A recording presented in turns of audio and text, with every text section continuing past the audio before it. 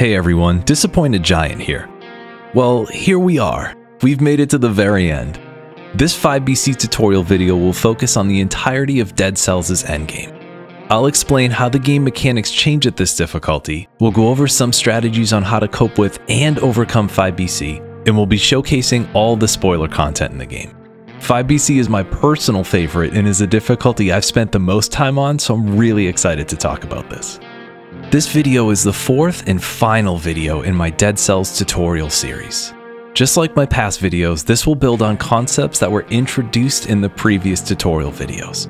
You can watch this as a standalone, but I recommend checking out my tutorial playlist if you haven't seen the other videos in the series. They have timestamps for each section in their description, so you can skip around if you'd like. There will be lots of spoilers in this video, so if you're still making your way to 5BC and don't want to have everything spoiled, then I recommend holding off on watching parts of this one. The first half of the video is going to focus on the gameplay mechanics that have changed and will not show any story spoilers or endgame content. If you're curious about what's different and don't mind some mild gameplay spoilers, then it's okay to watch that half. The second half of the video is going to cover all the big spoilers, including a full overview of the 5BC endgame content. I've labeled the timestamps in the description with spoiler-free titles to help folks avoid getting accidentally spoiled. Also, in case I haven't said the word enough, there are spoilers and I will be spoiling all the spoils. And with that, we're off. So first things first. The 5th boss cell is dropped by the giant on 4BC, not the Hand of the King, so you'll need to either go through the cavern or through the 2BC door at the end of the Forgotten Sepulchre to reach the giant. After defeating the giant, you'll absorb the 5th boss cell, and at this point, you're ready to roll. Once you get back to the prisoner's quarters, you can crank the difficulty in the tubes all the way to 5BC. While it may not feel this way at first, the base difficulty and enemy levels of 5BC are the exact same as 4BC. Normal enemies have the same amount of health and do the same amount of damage, weapons and biomes have the same quality, and the amount of scrolls and scroll fragments are the same. With the exception of the 5BC door after the Hand of the King, the biome paths and routing options haven't changed. Enemies still have the ability to teleport and ruin your day, and you'll still get triple the cell drops. This will help you work on completing the S rank at the Legendary Forge while also unlocking any final items or outfits. Speaking of the Forge, since it's apparently my favorite thing to talk about in every single video I make, you'll want to start working on getting the S rank all the way up to 100%. Yes, 10,000 cells is a ton of cells. And yes, you might end up losing some as you're playing since 4 and 5BC are pretty tough. I get it, I really do. Despite the grind and the time it'll take, having all item drops be S rank at this point is really important. The early game of 5BC is generally more difficult than the later parts of your run since it might take some time to get your build online. You'll want to make sure that you have as many S quality items by default as possible so you can minimize the amount of gold you're spending on upgrading the quality of your items. Your gold is better spent on buying new gear as your run goes on or on getting flasks and cough medicine from the food shop. You may be asking yourself, did he just say cough medicine? Yeah, I did. That runny nose and scratchy throat aren't just your allergies acting up. You've been infected by the malaise. The malaise is the cornerstone of 5BC's gameplay and is a new mechanic that can make your runs feel less like a nightmare and more like hell. You may have learned about the story implications of the malaise from the various lore rooms you've come across as you've been playing, or maybe you've eaten a piece of food that was infected by the malaise. What the game doesn't tell you is how much of an influence the malaise will have on your runs. Here's the way it works. When you start a run on 5BC, you'll see a new yellow infection bar above your health bar. This new bar is broken up into 10 sections, and as you play, the bar will start to fill up with the malaise. Whenever you kill an enemy, your malaise will decrease by a small amount. Malaise doesn't increase in shops, treasure rooms, or lore rooms. The speed of the malaise built up is dependent on how many enemies are left in the biome. The more enemies there are on the map, the faster the malaise will tick up. Once you kill around 90% of the enemies in the biome, you'll see a message saying that you've cleared the malaise. It will stop increasing and any extra enemy effects from the malaise will also stop. Before now, the game didn't impose any kind of speed expectation on the player outside of those optional time doors, but now it's important to think about playing more quickly as you navigate levels and defeat enemies so you can try to mitigate the malaise as best you can. As the malaise bar increases, new gameplay modifiers are implemented. The first section of the bar has no effects, but when you have 2 bars of malaise, enemies will have less of a delay on their attacks and random enemies will start to spawn around you. At 3 bars, enemies will teleport to you faster, are more alert, and will occasionally transform into an elite. These modifiers increase a bit for 4 and 5 bars, and by the 6th bar, enemies also start doing 20% more damage. If your infection meter completely fills up, enemies will spawn around you about every 10 seconds, have 75% less of an attack delay, are 3 times as alert, have a quarter of a second delay before teleporting, will transform into elites every minute or so, and do an extra 60% damage.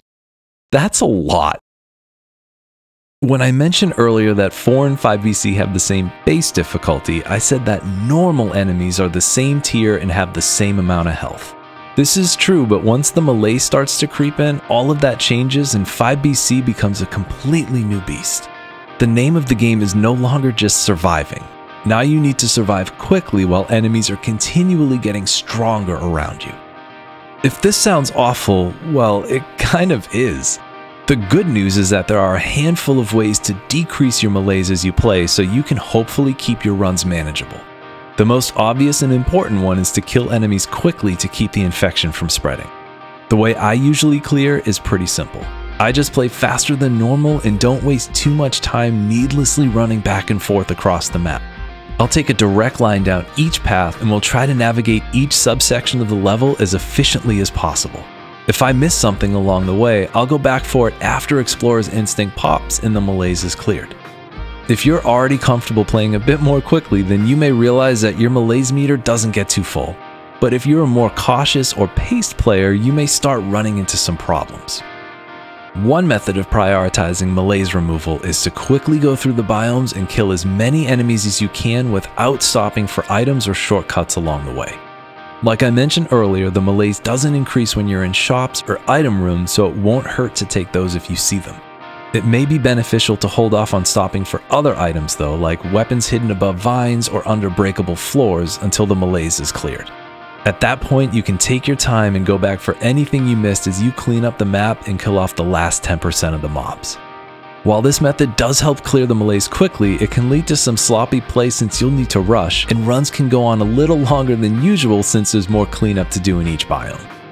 I've seen a bunch of folks play this way because it works for them, but I personally don't subscribe to this method due to the extra time I need to take at the end of each biome to clean things up. There are 3 other ways to lower your malaise. One is to use a health flask, which reduces your malaise by 3. Another is to buy cough syrup from a food shop, which also reduces the malaise by 3. On 5 BC, all food shops have had the small food replaced with cough syrup, so it's readily available. And finally, beating any boss will reduce your infection by 5. Using some basic math here, you'll want to make it to the 1st and 2nd tier bosses with less than half of your malaise bar filled up, so it will go down to or will be close to 0 after defeating the boss. So malaise is kind of a lot. 4 BC can be stressful enough, but now you need to consider time and efficiency in a way that you didn't need to before. In my mid-game tutorial video, I mentioned either routing for food or for scrolls, but on 5 BC you may want to route for speed instead. While missing an extra scroll fragment or 2 in a biome isn't something to lose sleep over, going through certain levels on 5 BC may cause some issues. Around the time I was starting to outline the script for this video, I got an email from a subscriber named Joey who asked about what biomes would be best to take in the beginning of 5 BC. This got me thinking about it a little bit more than I originally planned. In my opinion, the worst 2 levels to go to in 5 BC are the Promenade of the Condemned and the Ossuary, as both of those levels have really long corridors and lots of elevator shafts that don't have any enemies. Their mobs are grouped in clusters around the map with lots of space in between. The time that you spend running through long hallways and empty spaces is time that you're not killing enemies, so your malaise will keep increasing. The Ossuary does have a food shop though, so that might help. To a certain extent, the Slumbering Sanctuary isn't a great place to go either, since that also has long corridors connecting those external areas, and you have to go through the main section of that level twice. The Sanctuary comes right after Concierge and Conjunctivius though, so you'll get there with lower Malaise from the boss kill. My personal dilemma is that the Prom and the Os are two of my favorite casual levels to play, so if I choose to take those on 5BC, I need to prepare myself for a little bit more trouble than usual. Routing can be pretty subjective, so this is just personal preference, but the path I have the most luck with is taking the sewers to Corrupted Prison and then through the 1BC door to the Ramparts. From there, I cut through the 3BC door to Conjunct, hit up the Graveyard, and then go to the Forgotten Sepulchre. If I've gotten bad off-color scrolls, I'll take the Cavern instead for an extra scroll or two. Then, it's Giant to High Peak Castle or Distillery, and finally off to the 5BC endgame. Even though this path is where I usually lean, I stay flexible and might change course depending on how things go. If I could use an extra scroll early on, I'll take Ancient Sewers instead of Rampart since it has more fragments. If I luck out and get an extra curse or two and a couple of challenge rifts, I'll fight Concierge instead of Conjunct and we'll run through Stilt Village before the Sepulchre. That route's a bit faster since Concierge is a shorter fight than Conjunct and Stilt is so small and densely packed. All that said, similar to what I've mentioned in my other videos, I advise you to experiment and see what feels best for you. Maybe you take levels you have the most success in so you can find a path that you get comfortable with as you adjust to 5BC. Maybe you try my route to see how it feels. Or maybe you check out the biome map and plot out where you want your run to go based on what levels have the best music. There are some days where I'm just feeling the vibe and I take the quote-unquote worst path and rack up a ton of Malaise from both the Promenade and the Ossuary. 5BC is pretty tough, but you can make it yours. One of the ways that you can prepare for 5BC is by going into custom mode and enabling the Malaise on lower difficulties. Oddly enough, with this setting, you can play 0BC with full Malaise, so you might as well use this to your advantage as you start building your reps. When the current Malaise mechanic was implemented, I had a lot of trouble with it, and I lost an embarrassing amount of 5BC runs while I was adjusting. If you're finding yourself hitting a wall and you want to take the Malaise for a test drive without so much pressure, try playing a lower BC with it enabled and see how things go.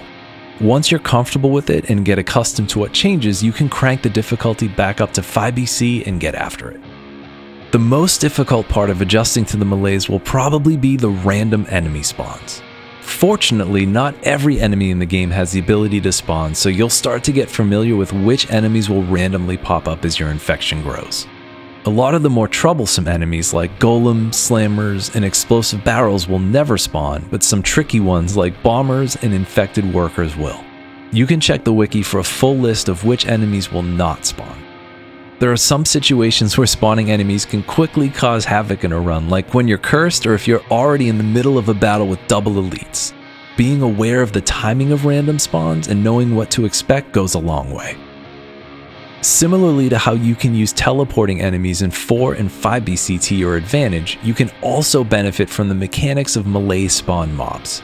Any enemy that spawns will count towards your kill streak, so if you're in the high 40s or 50s and can spare some extra Malaise, you can stay stationary and pick off spawning enemies until you hit 60. I'll do this if I'm close to getting the kill door and have a tough section coming up, or if there's an elite in the middle of the only path I can take. Your Malaise will continue to increase as you wait though, so it's a good idea to weigh the longer term risks against the rewards if you choose to try this. Enemies that spawn from the Malaise will not randomly drop blueprints on their own, but you can use the Hunter's Grenade on them. First off, if you don't have the Barrel Launcher blueprint yet, this is the absolute best way to get that since the infected workers will start spawning when you have at least 2 ticks of Malaise. While I am a distillery apologist, I know a lot of people don't care for it, so doing this will help you avoid the hassle.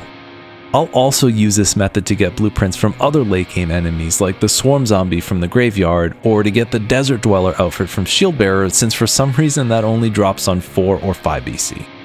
Keeping something useful in your second skill slot is definitely important, but if you're hunting for blueprints, you can grab the Hunter's Grenade in the Prisoner's Quarters, let the Malaise build there, and then use it on whatever enemy you're waiting for to get the blueprint. You can cash in the blueprint right after the PQ and will free up your skill slot before going to the second biome. This is another one of my incredibly specific optimization strategies, but if it helps you get some of those harder to find blueprints, then I think it's worth trying out. At this point, I think I've covered all of the light spoiler or spoiler-free 5BC content.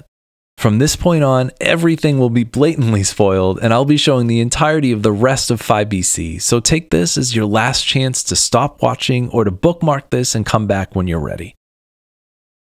Something you'll notice during your first 5BC run is that the collector is no longer in the pathways between biomes. He's replaced by an apprentice who's adorably called Not the Collector. There are no differences with spending cells or unlocking things between the collector and not the collector, so you'll still be able to unlock everything that's available to you. You'll be able to spend cells with the apprentice after every level and boss except after the Astrolab, which is the 5BC exclusive biome. The Astrolab is my absolute favorite biome in the game for a lot of reasons. The soundtrack is fantastic, it's visually striking, and when I go through the level, it truly feels like I'm at the end of a long journey and that everything I've done has been building to that very moment. The level is structured in a way where there are sprawling pathways high in the sky that eventually connect to a tall, trap-filled tower. There are 2 elite enemies somewhere in the level, and each one of them drops either an Allen key or an elevator key when you kill them. The goal of the lab is to get both keys, reach the tower, and then make your way down the outside of it. Then you can unlock the doors at the bottom and make your way all the way back up on the inside. As you make your descent, you'll be able to see inside the tower and get a sneak peek at the hazards and enemies that await. Once you climb up to the top, you'll find 2 elite slammers waiting for you in a really small room. You need to kill them both to get the final 2 keys that will unlock the door to the observatory, which is where the collector is. If you don't want to fight the slammers, you can aggro them and then drop down the elevator shaft. They'll die from either the electricity or the fall. Also, in case you need it, the Astrolab has a guaranteed food shop. Before we talk about the observatory and the final boss, let's go over some of the 5BC exclusive items. There are a handful of new enemies that are specific to the Astrolab, and 2 of them will drop blueprints. The first one is the Hemorrhage Blueprint, a slow-ranged item that scales with brutality and tactics. This is dropped by the Magistrate of Death enemy. This heavy throwing axe will briefly stun enemies, will inflict bleeding for 3 seconds, and does critical hits on enemies that are either poisoned or bleeding. It's basically the inverse of the Sadist Stiletto. The second blueprint is for the Thunder Shield, which scales with both tactics and survival and is dropped by the Defenders. This shield is interesting because it has an additional shock-based function tied into blocking and parrying. When you parry, you'll give off electricity around you in a small radius for 8 seconds. If you use the shield again during this time, it will discharge and shoot a brief AoE attack that shocks any enemies nearby. You can also hold the shield up to block and shoot lightning from it. This shield is really unique since it not only blocks and parries, but it also gives you ability to shock and stun enemies. The third Astrolab exclusive blueprint is a ranged weapon called the Sonic Carbine, a tactics scaling weapon that's kind of like a magic assault rifle. This one is a bit tricky to get. You may have noticed that when you get to the top of the tower, there's a blueprint tucked away right under the roof. In order to get the blueprint, you need to find an area at the bottom of the map that is, big surprise here, filled with traps. That room contains the Apex key. My preferred method of getting the key is to clear the map until Explorer's Instinct procs to take the guesswork out of where I need to go. Then, I'll safely drop down to the trap room. There are a couple of safe spots where you can duck under lasers, namely on the 2nd platform and right below the 4th laser. If you have ice armor, you can use that to protect yourself from a hit and can use these 2 safe spots to wait out the cooldown. The last section is the trickiest since you'll need to descend down an area where there are 2 vertical lasers, 1 horizontal laser, and no ground to stand on. Here's where you can grab onto the wall and wait for the right moment to jump across the lava and grab the Apex key. Once you have the Apex key, you can make your way back to the tower and find the side that does not have any spikes on it. You can run all the way up that side of the tower to make it to the top, where there's another trap room. There are some tricky jumps on the way up, but they can all be made with wall runs and your normal double jump. After you unlock the room at the very top of the tower, you'll see a switch. Press it to release the Sonic Carbine blueprint and then drop back down so you can grab it. Since there are so many traps along this route and it's so late in the game, I highly recommend taking the Masochist mutation to reduce trap damage and the disengagement mutation as a safety buffer just in case something goes wrong along the way. Another Astrolab exclusive is the Librarian. These mobs will hover above you while shooting lasers at you. On their own, librarians aren't too bad to deal with, but if there are other enemies in the area, avoiding them and other mobs can be really challenging. Whenever I go to the lab, I take some kind of AoE or ranged item that can be used to kill or stun the librarians. Think along the lines of lacerating aura, giant's whistle, lightning rods, things like that. They have relatively low HP, so a quick burst of damage is usually enough to take them out. Having purely horizontal weapons and skills means you'll need to wait until they attack with their lasers 3 times before you have a chance to respond. One way that you can avoid their lasers is to run directly into a wall and then continue to run in that direction while they're above you. For some reason, as long as you're pressing towards the wall, they'll continue past it and will shoot their lasers out of reach. This is a great exploit that might save you some HP and some trouble if they get the drop on you. After leaving the Astrolab, you'll make your way to the Observatory to fight the Collector, who is the true 5BC boss and the alchemist that the game has been referring to. You'll give him all of your cells and he'll make the panacea out of it, which is a potion that is fabled to be the cure of all diseases, including the malaise. This causes him to Hulk out and leads to my personal favorite boss fight in the entire game. He has several phases, with each one taking the fight to another room in the observatory. The first room has him either charging you, slamming down and causing bombs to fall, or spinning around on his syringe. The second room has 3 mobs appear, and the third will introduce his ranged attacks, including a laser just like the librarians. You'll continue through various other rooms until you reach the final telescope room. Regardless of what phase you're in, all of his attacks are telegraphed and are either avoidable or parryable. As you fight the Collector, he'll drink a potion to regain health. He does this 3 times and will be shielded while he's healing. The 4th time he goes to drink, you can knock the panacea out of his hands and can drink it yourself, which is how you trigger the end of the fight. Drinking the panacea will refill your flasks and give you an absurd amount of extra DPS. From here, it should just take a few extra hits to finish him off and get your first 5BC clear. When you defeat the Collector the first time, you'll get the blueprint for the Collector's syringe skill, which is commonly referred to as spin to win since it trivializes a lot of enemy encounters. The credits will roll and you'll be back in the prisoner's quarters to start a new run. As you start to play, the timekeeper will show up and pull you into the clock room, but instead of fighting her, she kicks you back into a portal and resets the time loop on the island. Some things will revert back to how they were at the very beginning of the game. Most importantly, the king is back on his throne. In order to clear the time loop, you'll need to beat Hand of the King and use his symmetrical lance to break the shield around the king, just like you did after your first 0BC clear. This time, instead of using the prompt to kill the king, detach your head and possess the king's body with your homunculus rune. This will turn you into the king, which, as you may have realized by now, is the beheaded's true identity. From here, go through the Astrolab and Observatory again in your new robes, fight the Collector again, and when you're victorious, the game's true ending will play and the time loop will be resolved. Doing this will unlock 2 outfits: the King outfit, which is free, and the Fallen Collector outfit, which costs 1,000 cells. There are a couple of other things I want to mention about the second time you fight the Collector. First off, if you beat him flawlessly at any time from this point forward, you'll get the White King outfit, which has been one of my favorite outfits since it was introduced way back in version 1.7. You can't get this outfit the very first time you beat the Collector, so even if you manage to get a perfect fight on your first trip to the observatory, it won't unlock. One tactic you can use as you make your way to this special second fight is to build around survival, so when you grab the legendary symmetrical lance from the Hand of the King, it will scale properly with your stats. Since this item breaks shields, you can take that into the observatory and unload on the Collector even when he has his shield up. Doing this can also get him to drop the panacea earlier than expected. Note that you can only complete the loop once. If you defeat the Collector while wearing the King outfit, the time loop resolves and everything goes back to normal, so if you win this particular fight, you won't have a guaranteed sim lance on future runs. This particular lance also has scrolls attached to it, so picking it up will increase all 3 of your stats. This is the only remnant of the scrolls on weapons feature that's still in the game since that was removed in version 1.9, so whenever I see this, it brings me back to a warm and fuzzy place where Dead Cells existed before it had boss rush. Ah, memories. At this point, I want to go over a couple of my personal strategies for getting a flawless fight against the Collector. First off is my go-to build. I'll run tactics and get a high-level Tesla coil and get something like the Sinew Slicer or double crossbow-matic for my second skill. Corrupted Power is great here too.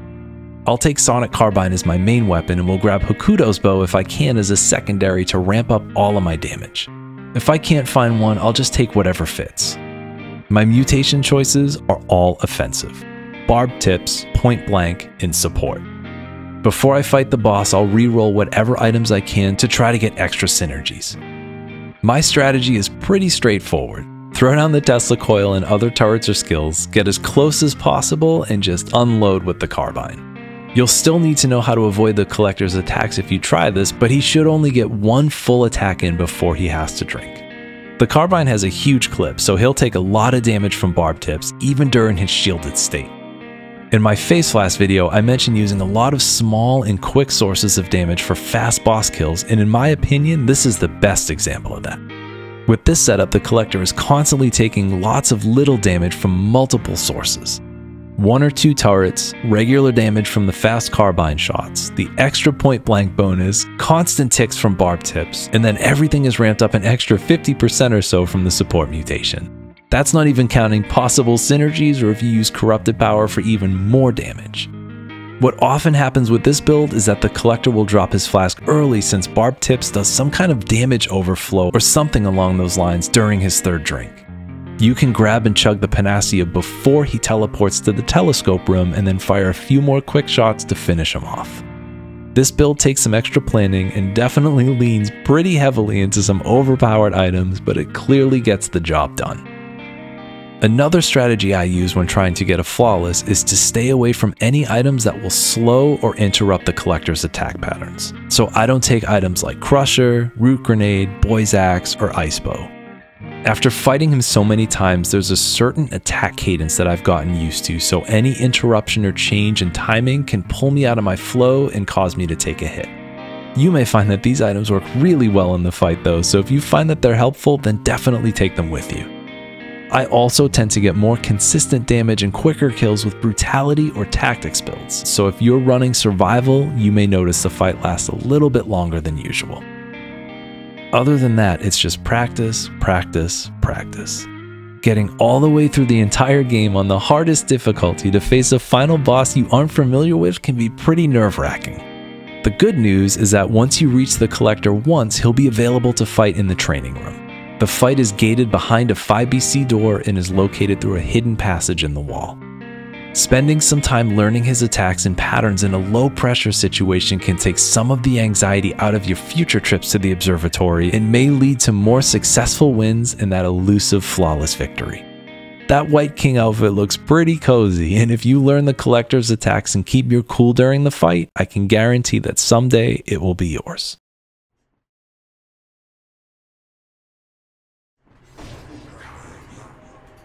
Yes!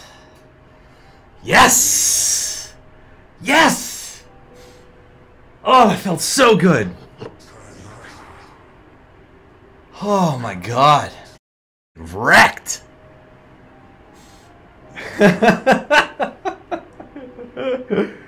Oh my god, that was so good, man. Here we go. I got my flawless White King outfit unlocked, live on stream with my boys. Yo!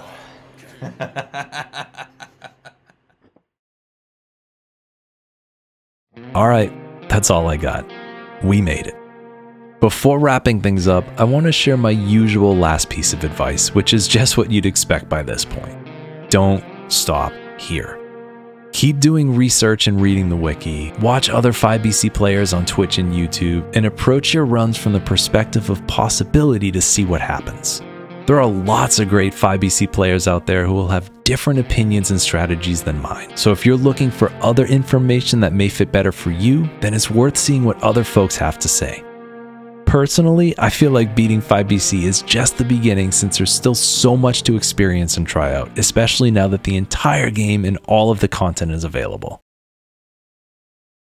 It's been a long road from 0BC to 5BC. Hopefully this video and my other tutorials have helped you learn new things and incorporate different strategies into your runs, so you can continue to find enjoyment in everything Dead Cells has to offer, regardless of what difficulty you play on.